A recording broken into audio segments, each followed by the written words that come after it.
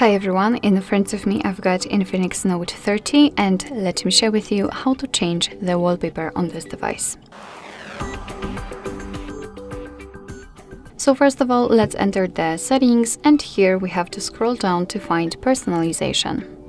Right here we've got the wallpapers section and we can pick it from different albums. Here we've got live wallpapers, which are animated ones, static wallpapers, online wallpapers. So of course, if you will have the internet connection and proper account, you will be able to search through hundreds of wallpapers. And the gallery, so of course you can set your own photo as a wallpaper.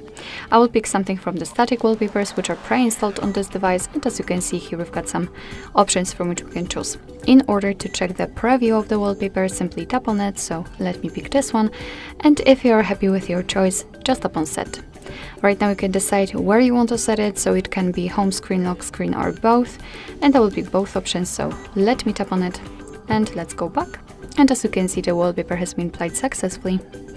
Alright, so that will be all. Thank you so much for watching. I hope that this video was helpful, and if it was, please hit the subscribe button and leave the thumbs up.